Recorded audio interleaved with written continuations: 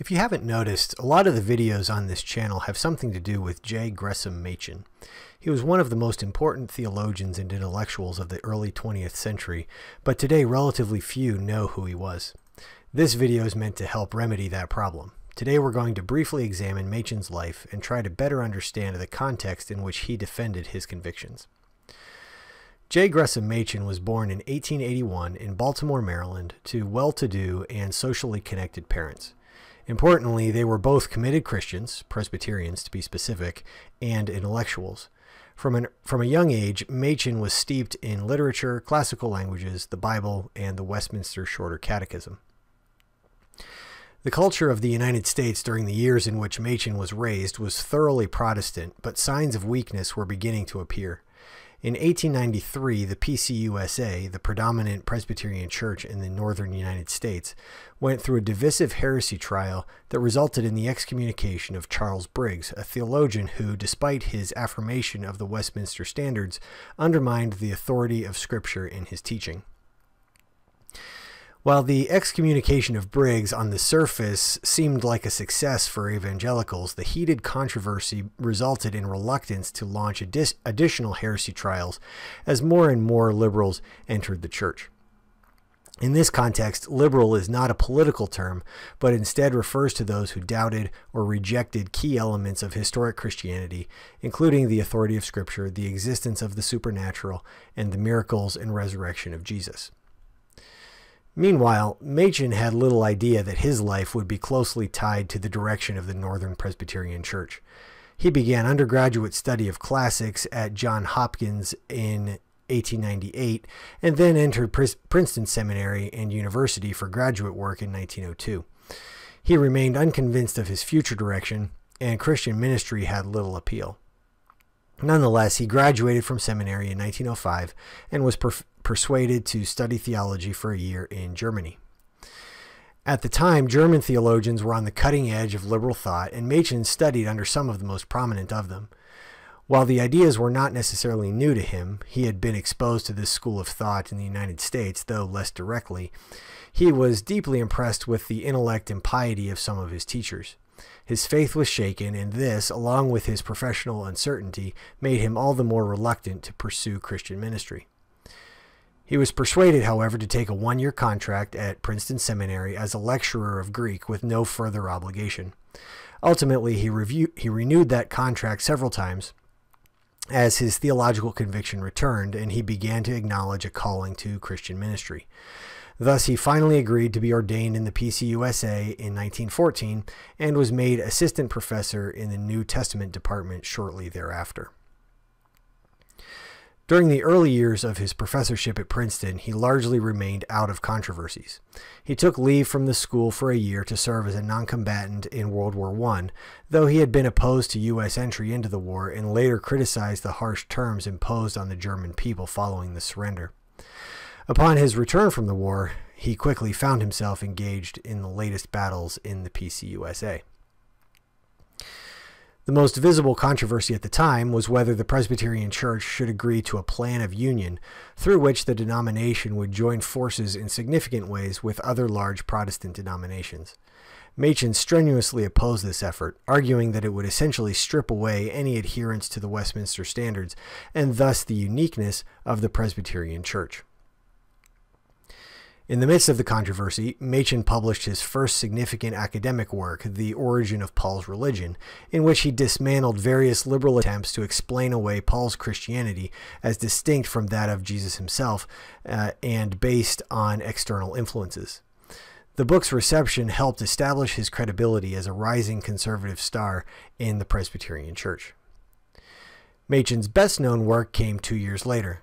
Late in 1922, a liberal Baptist named Harry Emerson Fosdick preached a widely publicized sermon entitled "Shall the Fundamentalists Win?", in which he decried the efforts of conservatives to root out liberal beliefs in the church. He argued that tolerance toward those who rejected key doctrines, authority of Scripture, the bodily resurrection of Jesus, and so forth, was essential. Machen responded to Fosdick and other liberals with the book Christianity and Liberalism, now regarded as one of the great defenses of historic Christianity. Machen ruthlessly argues that the essence of Christianity is based on historical facts, such as the life, death, and resurrection of Jesus, and that liberalism, by rejecting these essential truths, is not Christianity at all. He also accuses liberals of deceitfulness for their refusal to disassociate from the Presbyterian Church, despite their clear opposition to the Westminster Standards, part of the Church's constitution that they had vowed to uphold when ordained. The controversy soon reached its climax. The Auburn Affirmation, circulated in 1923 and signed by hundreds of clergy in 1924, argued for tolerance of those who held to different theories of the authority of Scripture, miracles, and so forth. Conservatives were unable to deal a decisive blow to this liberal effort in the subsequent General Assembly, and never again came close to doing so. The rapid decline in the strength of conservatives in the Presbyterian Church, and among fundamentalists more generally, can be traced to a crucial turning point in 1925. The trial of John Scopes for teaching evolution in a public school was a media sensation, and the leader of the prosecution, a prominent conservative Presbyterian named William Jennings Bryan, was disgraced in the court of public opinion. So at this point, liberals turned their attention to the seminary where Machen taught. Princeton Seminary, since the merger of the old and new school branches of the Presbyterian Church in 1861, had served as the representative of the old school, resisting the forces of cultural shift and emphasizing doctrinal fidelity. Liberals and centrists in the denomination decried the faculty's, and particularly Machen's, supposed intolerance, and thus first denied Machen's promotion to professor in 1926, and then embarked on a mission to wrest control of the seminary from the existing conservative leadership. Over the protests of Machen and others, the General Assembly did reorganize the seminary in 1929, at which point Machen and several others resigned their positions and founded Westminster Theological Seminary in Philadelphia. The mission of the new seminary was to keep alive the original spirit of Princeton, now that it had been overrun by liberal voices. Machen was the principal figure in this controversy and in the founding of the seminary, and yet somehow he found time to complete what he considered his greatest work, The Virgin Birth of Christ, published in 1930. As the title suggests, the volume defends the historicity of the virgin birth against a wide range of scholarly attacks, and the book remains highly regarded today.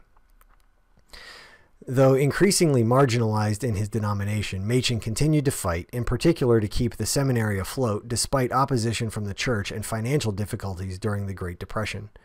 But he soon entered another controversy, this time on the subject of missions. Back in 1923, Machen had raised the concern that many of the missionaries supported by the PCUSA were jettisoning an emphasis on the gospel and conversion in favor of a social gospel focused on meeting humanitarian needs.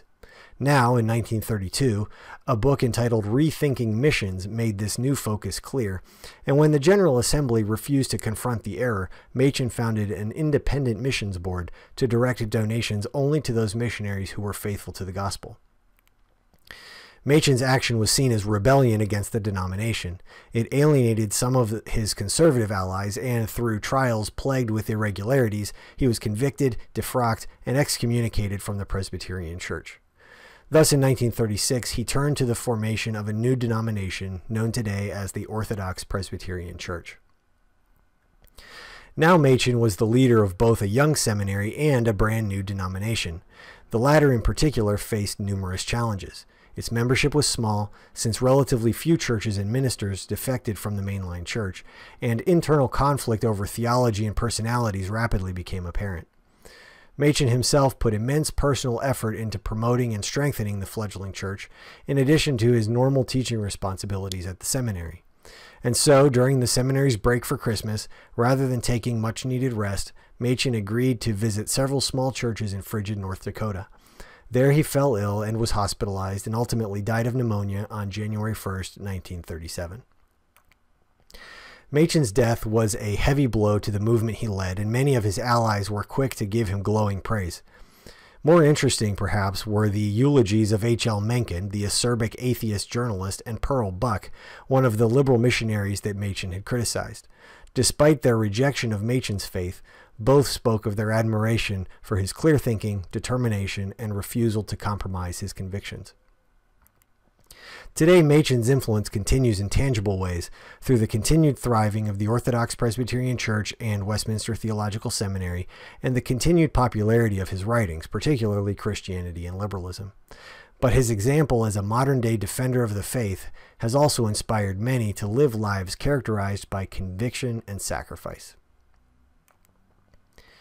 If you're interested in learning more about Machen's life, I'll put some recommended reading in the description below. And if you're interested in more content like this, be sure to like, share, and subscribe to this channel. Thanks.